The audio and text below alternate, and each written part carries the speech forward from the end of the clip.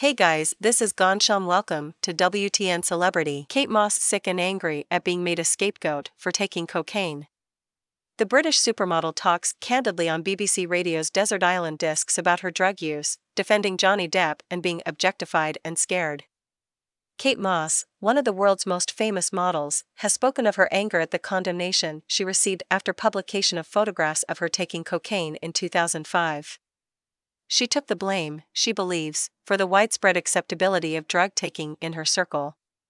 "I felt sick and was quite angry," the British supermodel revealed on Sunday in a rare radio interview, "because everybody I knew took drugs.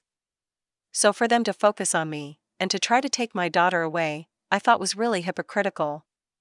Although Moss was not charged for the offense, and she kept her daughter, Lila, she lost lucrative contracts with several top brands and later said sorry formally in a public statement.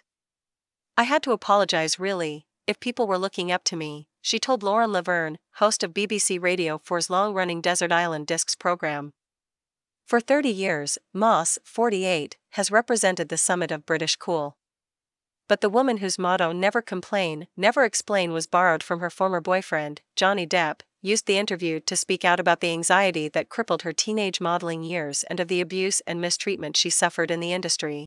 Hey guys, this is Gansham. Welcome to WTN Celebrity.